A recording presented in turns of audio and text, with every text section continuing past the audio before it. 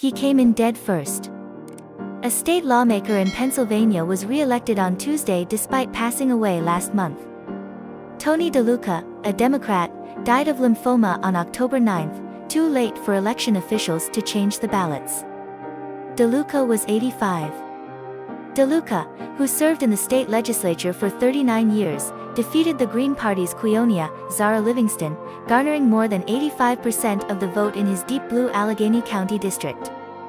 While we're incredibly saddened by the loss of Representative Tony DeLuca, we are proud to see the voters continue to show their confidence in him and his commitment to democratic values by re-electing him posthumously, Pennsylvania House Democrats said in a tweet.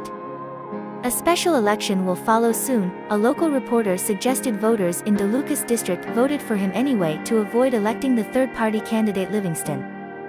Some folks commenting that the voters here were oblivious, wrote Charlie Wolfson of Public Source PA Wednesday on Twitter. Some certainly were. But for others, they likely preferred the idea of a special election over electing the third-party candidate on the ballot. Don't forget to subscribe to our channel and turn on notifications for more news.